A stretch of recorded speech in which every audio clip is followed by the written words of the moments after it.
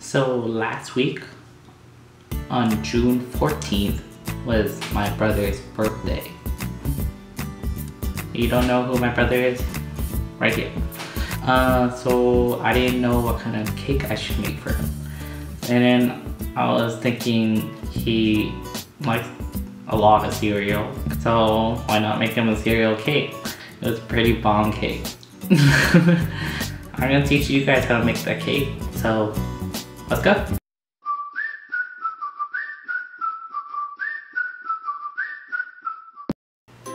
So here are your ingredients to make your cereal cake, and the measurements will be listed down below.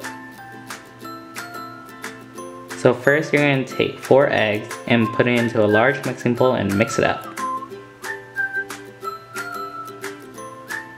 After that you're going to pour in 1 cup of sugar and mix that up as well. Also put in 1 teaspoon of vanilla, as well as 2 1/4 cups of all-purpose flour. And then you're gonna put in 2 1/4 teaspoons of baking powder and mix that up, and then we're gonna go over to the stove.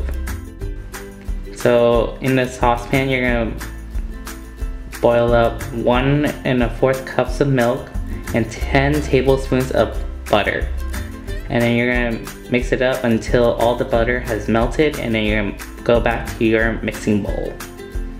So you're gonna pour in your milk mixture into your batter, and then you're gonna mix it up until everything's incorporated. After that, you're gonna put in your cereal. So I'm using Fruity Pebbles since it's easier to bake with. So I'm using 3 cups of Fruity Pebbles. And then you're gonna mix it up. Remember to grease your cake pans, and I'm using 9-inch cake pans.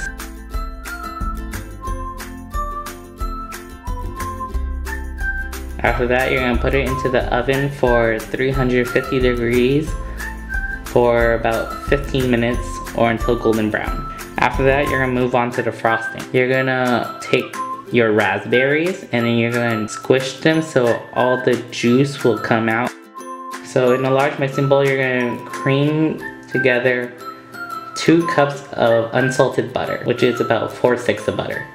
And also a little less than 2 cups of powdered sugar.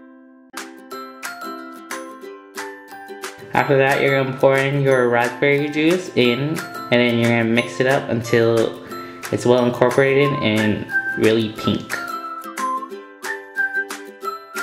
And then just get a spatula and scrape down all the sides so that everything is well incorporated.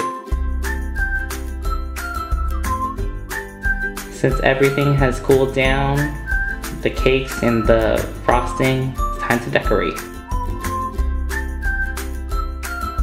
So you're gonna take your buttercream frosting and put it on the first layer and put the next one on top.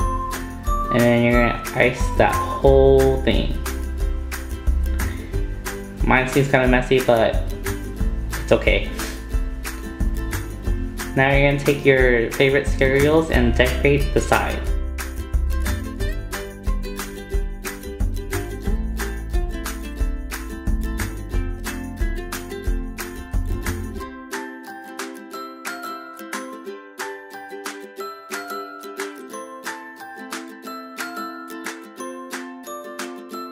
So for the cereals for decorating, I'm using Captain Crunch, Fruity Pebbles, and Cinnamon Toast Crunch.